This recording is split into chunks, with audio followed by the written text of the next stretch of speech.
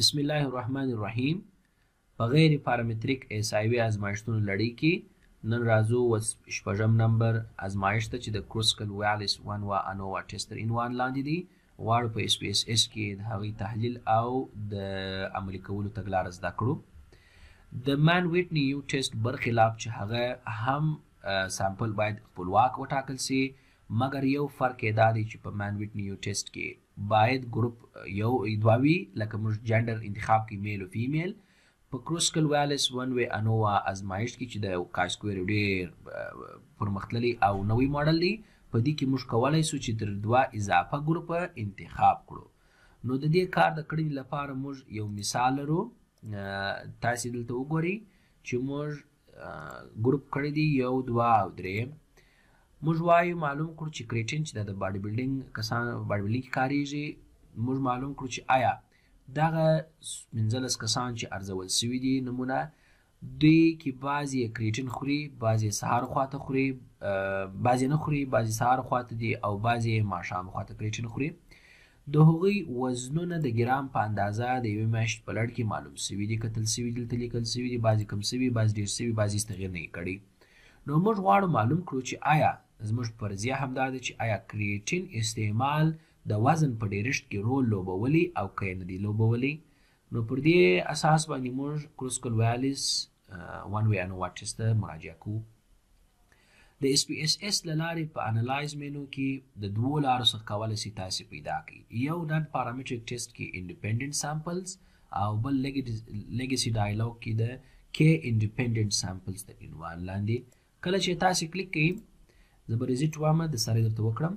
ټریټمنټ ګروپ به تاسې راوړي و ګروپ ته، دلته به درجه ورکړي 1 او اعظمي 3 او دا به ټیسټ ویریبل ته یوسي. ایگزیکټ به کلیک کړئ همدا درجه اوکې. اوس اوکې ورباندې ووهئ، تاسې ته نوموړې درجه ښکاره کوي. وګورئ چې 3 ابزرویشن شته. نو کریټین رینک یې دومره دی د اوسط تر پایه پورې ورکول سوی دی. لاندې موږ ګورو د کای سکویر چونکې دا د کروسکل والیس ټیسټ درجه ده چې 3.8 راختلې ده. ډیګریز اف فریډم یې چې کې -1 دي 2 دي، 3 ابزرویشن دي، یو ځینې ایسته کې 2. ایگزیکټ سیګنیفیکنس ویلیو یې 0.146 ده او نوموړی اسم سیګنیفیکنس ویلیو چې 0.145 ده. هدف دا دی چې که چیرې بالفرض نوموړی ویریبل یا دغه کریټین اثر کولای د وزن په ډیرښت کې، نو هغه به 14.5% امکان وایي چې ډیرښت پیدا کړي. نو له دې کبله موږ وایو چې 0.415 درجه لویه ده تر 0.05. نو موږ وایو چې صفري فرضیه قبلیږي او د کریټین استعمال د وزن په ډیرښت کې هېڅ رول نه لوبوي.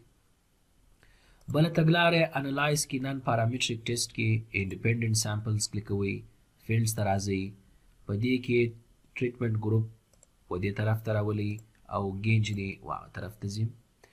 سیټینګز ته راځئ، کسټمایز کلیکوئ، په دې ځای کې تاسې وینئ کروسکل والیس ANOVA ده، کلیک ورباندې وهئ او په نور شی غرض نه لرئ، ډایرکټلی تاسې رن وهئ چې تاسو ته خپله هایپوتیسس ټیسټ کړي.